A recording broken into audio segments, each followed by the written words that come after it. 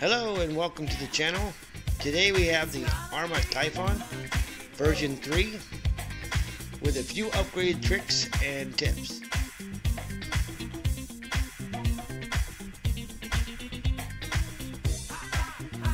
And as you see here, we've added the T-Bone racing version of their bumper.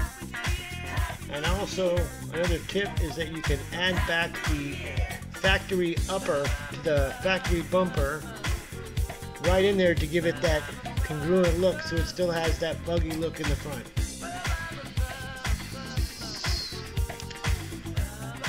Where that is really noticeable is on the top side. As you can see, looking down from the top, having this old bumper upper really does give it a nice look. And also you can see when I pull it backwards, it doesn't have a lot of support, but when I push it this way, the extra spring tension of having the old bumper there really does add some extra support. And that is the installation of our T-Bone racing bumper with the factory bumper upper.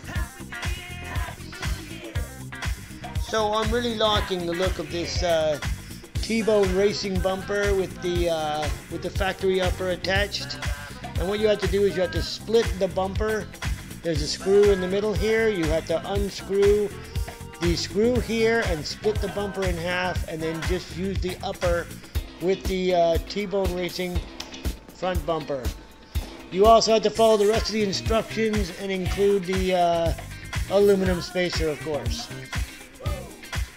I'll put the link below, and don't forget, like and subscribe.